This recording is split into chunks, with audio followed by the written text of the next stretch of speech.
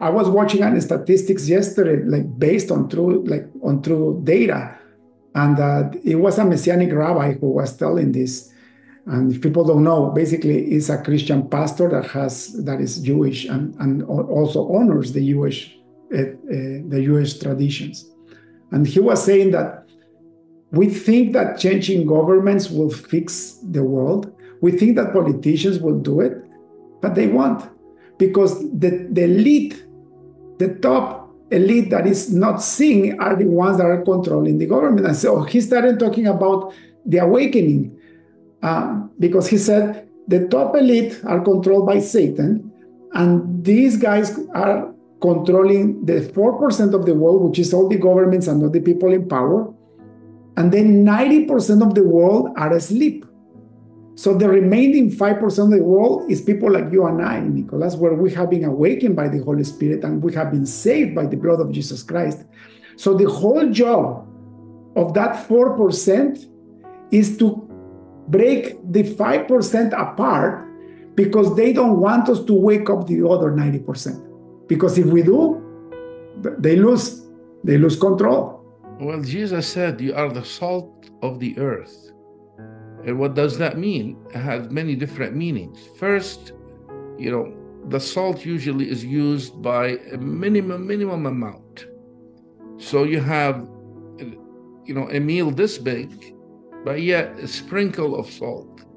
So if he is calling us the salt of the earth, it means there are very, very, very, very few of us, right? And then what does that mean? Also, when you are the salt of the earth, the salt of a meal, that means you have the power or the empowerment to change, make a big change, even among big things, even though we're tiny. So we have that power, and he empowers us with the Holy Spirit. He empowers us with his wisdom. He empowers us with his teaching. He empowers us with his words. He empowers us with being present within us, among us at all time. He says, I will come and live in your heart. I will enter your heart and have dinner with you. Beautiful. Yeah. So we have that power. And just imagine, I'm going to just show you how much power we have, these tiny few people, the salt of the earth. He says, when you believe in me, you have faith in me, and you obey me, see, obeying is here the big secret, then you have the power to move mountains. You have the power to, anything you ask for, I will manifest it for you. He will take charge in everything that crosses your mind and in everything you wish to have in this world. Jesus Christ will himself manifest it for you. And the world got it wrong. The world works on the law of attraction, thinking that if they focus enough, if they meditate enough on something, they're able to manifest it.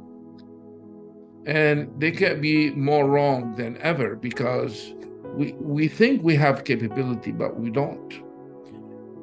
The reason Christians live the joy of life, the reason I know I live the joy of this life, constant joy, because I've learned and I've discovered and I've experienced that since I've surrendered my life to Christ, all my dreams, he manifests it.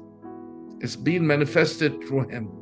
And all I have to do, whatever I dream of, and I know whatever I dream of is ignited by the Holy Spirit. And I surrender it to Christ, and then Christ will manifest it for me. Amen. Well, it's clear, right? Jesus said, if you abide in me, I will abide in you, and then you will ask anything and I will be given to you, because it's the Holy Spirit who's giving us those desires. It's not our flesh anymore. And you're completely right. I fell into the whole law of attraction thing. I spent 4 hours meditating, trying to manifest stuff, And it was so ridiculous and so stupid, because at the end of the day, God has the final say. Yes, the Bible says in Proverbs that the power of life and death is in the tongue, which means, you have to be careful what you speak about.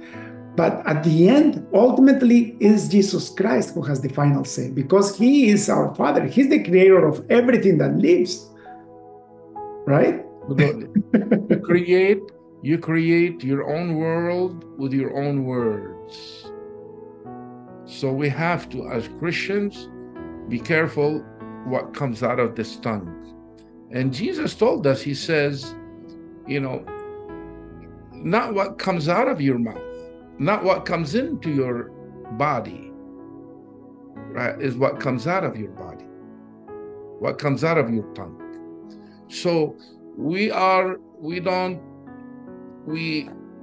become dark based on the things we say, and we become light based on the things we say, not based on what we eat. Mm-hmm.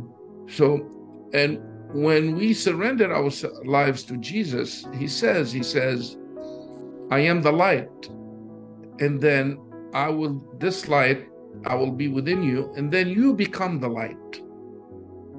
See, we become him. We become the light. And once you become the light, nothing dark will come out of this mouth.